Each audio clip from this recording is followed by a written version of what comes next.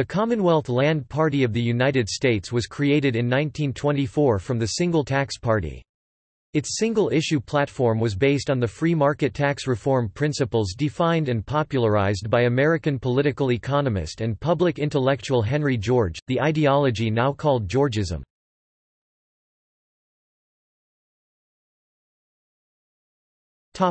Presidential tickets.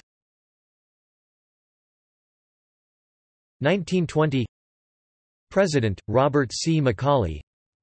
Vice President, Carrie Chapman Catt. 1924 President, William J. Wallace. Vice President, John C. Lincoln.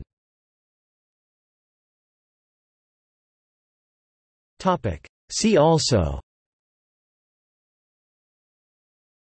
Geolibertarianism, Georgism, land value tax, in the 1920s better known as the single tax, tax reform, tax shift, third party United States.